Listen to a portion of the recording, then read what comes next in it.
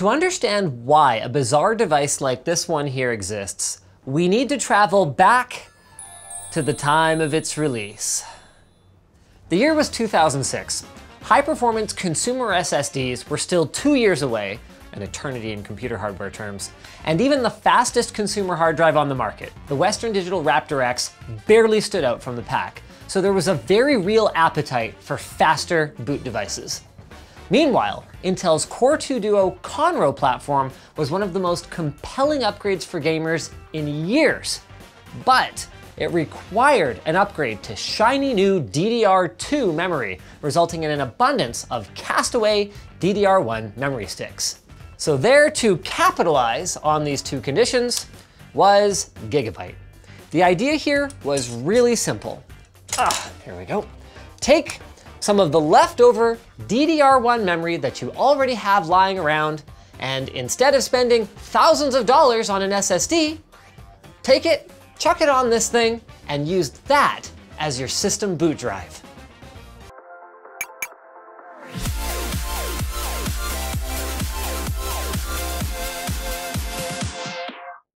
I never had one of these when they were new. Back then, I was busy spending all my money on textbooks I'd never read for a degree that I'd never finish. That worked out great. So when I saw this on eBay for like 30 bucks, I figured, what the hey, let's take a look at it. Let's start with the PCI connector. Now on the surface, you might think that this looks very similar to a modern PCI Express SSD, but you'd be wrong for a number of reasons, starting with the connector at the bottom. This is a PCI connector, and this interface capped out at just 133 megabytes per second. That is even less than SATA 1 at 150 megabytes a second. But that wasn't even its main problem. PCI is what's called a shared bus, which means that every device on it has to fight over that 133 megabytes a second. And thing is, many older motherboard designs not only had their PCI slots hooked up to it, they even had onboard devices like their built-in sound card and network interface running off of it already. So this slot was only suitable to use for power. It's also got a SATA port, so that's how it actually communicates with the rest of your system. Unlike PCI, SATA ports are not forced to share the same bus. So that means full performance to this port all the time. Well, at least as long as you don't run into a bottleneck elsewhere in your system, like on the link between the South Bridge and the North Bridge. I remember people used to hit those all the time when they were running multiple drives in RAID 0. Now, let's talk about this chip right here. This Xilinx FPGA probably represents a big chunk of the cost of the iRAM. FPGAs offer incredible flexibility, allowing one to basically manufacture a processor in software, then program that processor into a blank one. Now the cost is that you lose some efficiency and your per unit costs go way up. If this was a high volume product, they'd create custom silicon for it. But Gigabyte, even at the time, admitted that their first production run was a measly 1,000 units for the entire world. So clearly custom silicon wasn't going to be a problem. Let's talk about why they needed this processor though. Fundamentally, the principle of storing data is the same between RAM and hard drives. You got your ones and you got your zeros. But the way the binary data is organized on the device is completely different. A hard drive uses a physical spinning platter covered in circular tracks that are divided up into sectors. So when your operating system asks for a particular bit, it tells your hard drive where to move the read head to grab the information it needs as it goes whipping by at 7,200 revs per minute.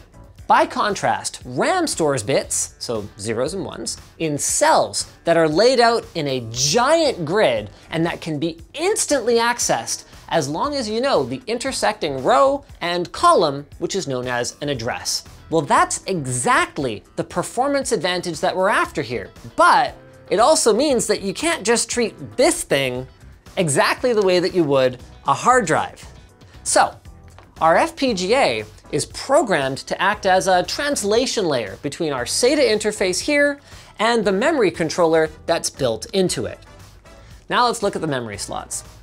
These are operating at DDR1 200 megahertz. And while modern memory modules and their controllers would operate at much higher frequencies, even with the inefficiency of using SATA instead of NVMe like we would for any solid-state drive today, that is a theoretical limit of 1.6 gigabytes per second between our FPGA and our RAM here. That's as fast as a decent modern SSD and way faster than a hard drive.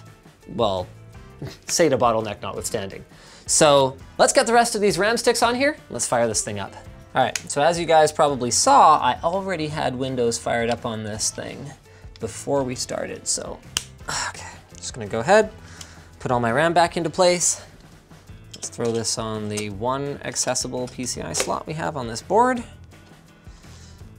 and fire it up. Well, that's curious. It's empty. No bootable device. So our Gigabyte iRAM is showing up as our first boot device, but we failed to boot. My device that was full not half an hour ago is now empty. And therein lies the Achilles heel of the Gigabyte iRAM.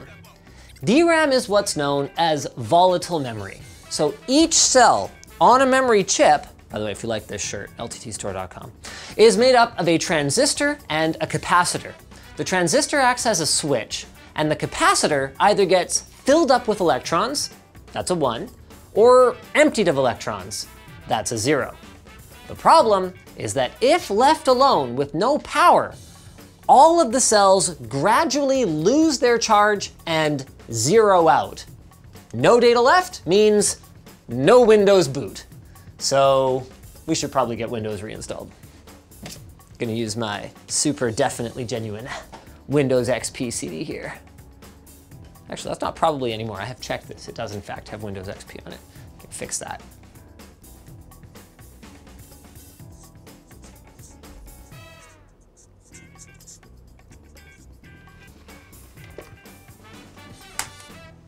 All right, so here it is.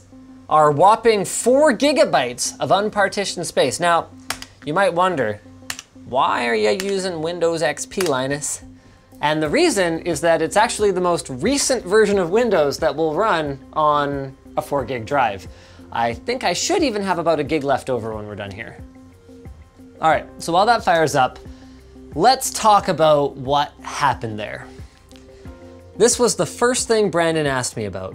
This weird battery case looking thing over on the far right of the card. That is exactly what it is. And what it does is it takes the power that's being given to the card through the PCI slot and stores a little bit of it, so that in the event that I turn off my computer, my operating system doesn't immediately disappear and I need to completely reinstall it and all my boot drive applications all over again. Now, it wasn't a perfect solution, and in fact, Gigabyte only rated it for, I think it was either 16 or 18 hours of power loss, but it did mean that in the event of an accidental power supply unplug or a short power outage, you weren't stuck starting fresh in Windows XP. You know, changing your, I was always partial to the chess pieces picture, you know, and all that good stuff.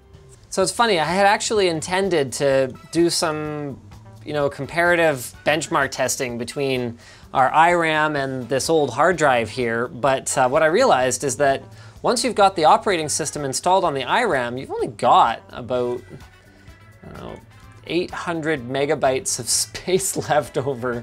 So it's not really a whole lot to work with. Oh wow, and I just installed one game and it hit 365. Problem number 2 is even if we did want to do game loading times, for example, there's no Windows XP driver for the Titan XP graphics card. I have to go get another graphics card. You know what? They benchmarked it to death back when it was released. It's a little bit faster in terms of real world performance and a lot faster in terms of synthetic performance, particularly when it comes to random reads and writes. So you can see here, we're at a right steady 125 or so megabytes per second. Unlike a hard drive, which would start at the outer edge of the platter, like physically, and then taper off in terms of performance as it makes its way to the data that's stored closer to the center. Not so here. And this is where things get really crazy.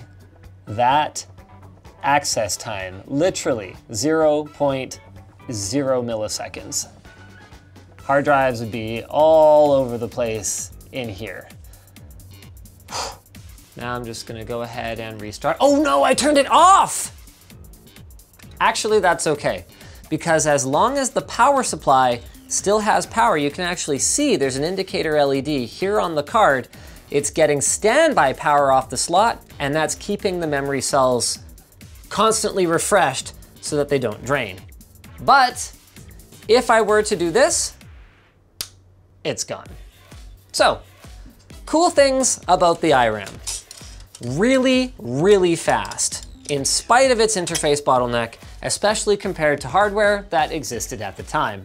But its downfalls were, of course, the aforementioned interface bottleneck, the kludgy power loss resiliency, and the poor capacity.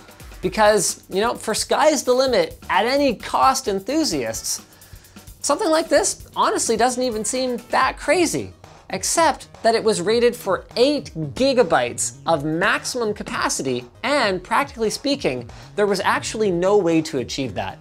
Unbuffered DDR1 DIMMs only went up to 1 gig per stick, and while ECC server DDR1 memory modules were made in 2 gig capacities, this card has no support for ECC memory.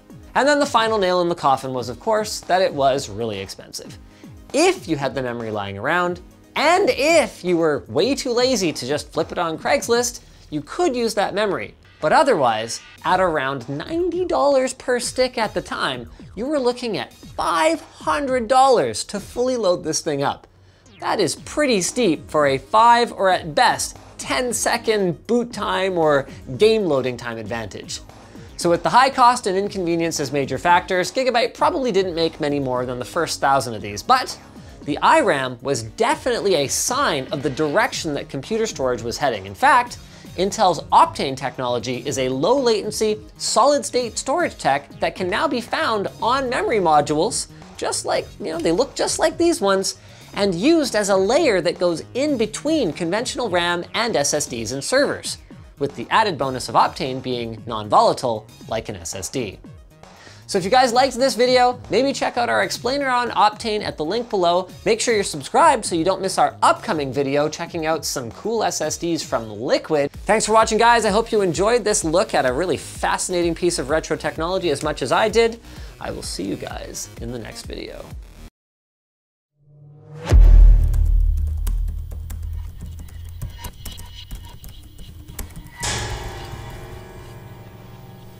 Colton?